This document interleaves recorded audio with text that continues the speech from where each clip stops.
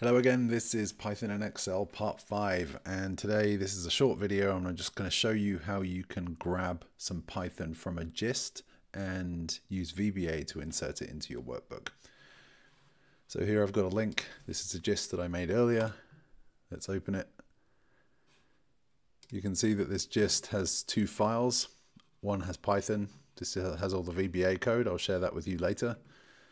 But when you're working with a gist, you can click this raw button and this will give you the raw code that's inside that file. Copy that URL, hit this button, paste the URL, hit OK, select a cell you want to put your Python in, hit OK, and you can see that it's inserted the Python code and the Python executed successfully. So I won't go into all of the detail, but let's look very briefly at how the code works. First of all, this button, you don't have to have a button. You can do it any way you want. You can use F8 if you want. You can execute it some other way. But I've used a button. It executes this subroutine, get Python from raw gist. For now, for this code, I've required that the gist is the raw gist. You can do it other ways, more complicated. I wanted to keep it simple. But the raw gist always begins with this domain.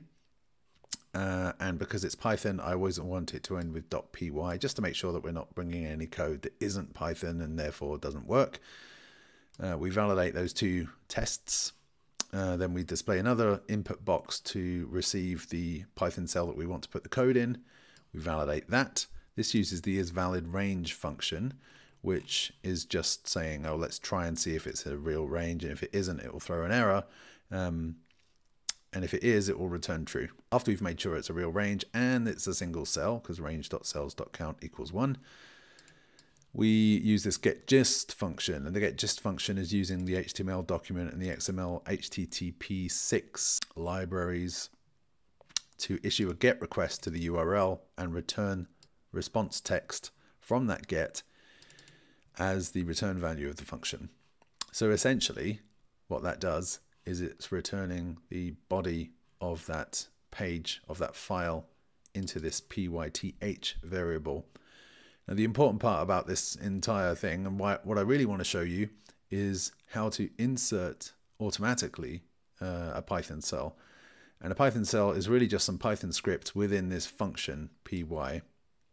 That is just a spreadsheet function. And it's that function that converts a regular cell into a Python cell. The first argument is the Python script, and the second argument is an integer. It's either 0 if you want it to display as an Excel value, or it's 1 if you want to display as a Python object. So in this case, I've made a chart, so I've used 0 for Excel value. And then finally, we assign the script to the target address. And that's how it works. It's as simple as that. It's pretty simple, but could be pretty useful. I hope you explore it. I hope you enjoyed the video. Thank you and have a great day.